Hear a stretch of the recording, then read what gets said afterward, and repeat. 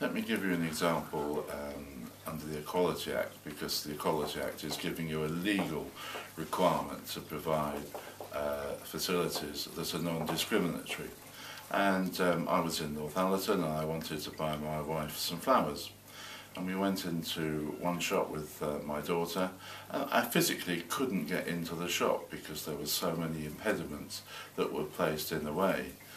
When I asked for help and would the person remove the impediment so I could get in, she simply answered no.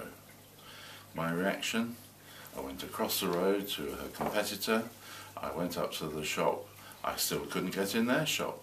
But in that situation, the lady very kindly brought out all the bouquet brochures, and I actually sat just by the door and placed my order. Now that is just one simple example, and there are many.